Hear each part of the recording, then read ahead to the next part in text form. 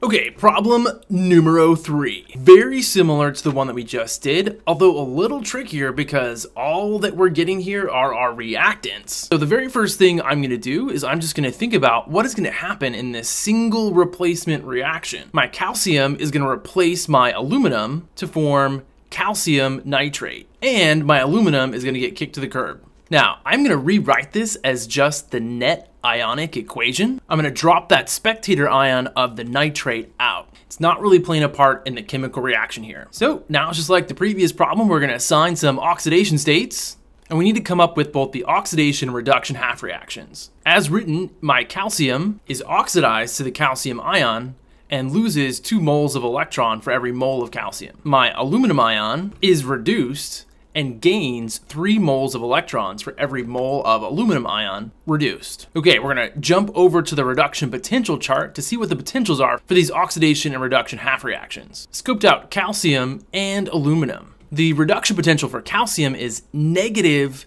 2.76 volts. So not very likely to be reduced. And in fact, it is being oxidized in the reaction that we are working with. And so I'm gonna flip its cell potential to positive 2.76 volts.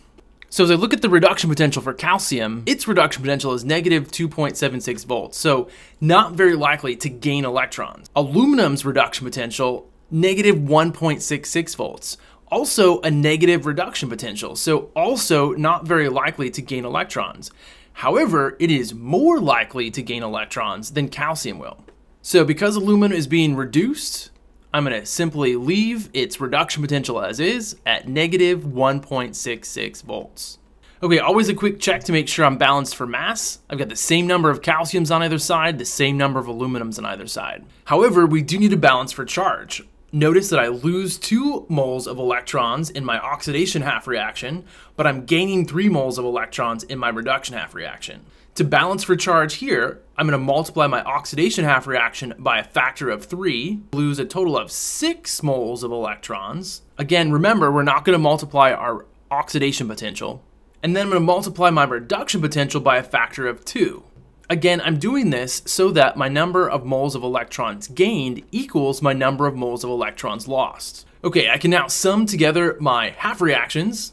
Notice that my 6 moles of electrons will cancel out. And notice when I sum together the voltages of my oxidation half reaction and my reduction half reaction, I get an overall potential for this reaction of 1.10 volts.